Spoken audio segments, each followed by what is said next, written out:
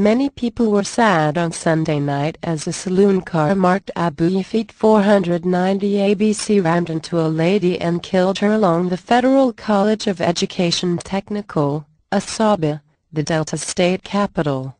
Eyewitnesses said that the incident, which occurred at about 6 p.m., was caused by overspeeding by the driver of the car.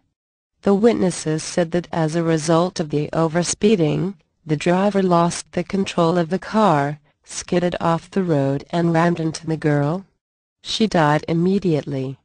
The incident, it was learned, occurred 2 weeks before the deceased's wedding.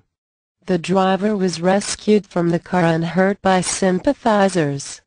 The deceased, who was identified as Miss Ifeyinwa Okeoma, was a member of the National Youth Service Corps, NYSC, serving at the Federal College of Education, Technical, Asaba.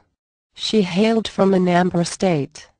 Speaking with National Mirror in tears, her colleague, who is brandishing the deceased's wedding invitation card already distributed to friends, well-wishers and others, described her as a promising and easygoing person. The marriage was scheduled for May 5, 2012. Her body has been deposited at the mortuary of the Federal Medical Center.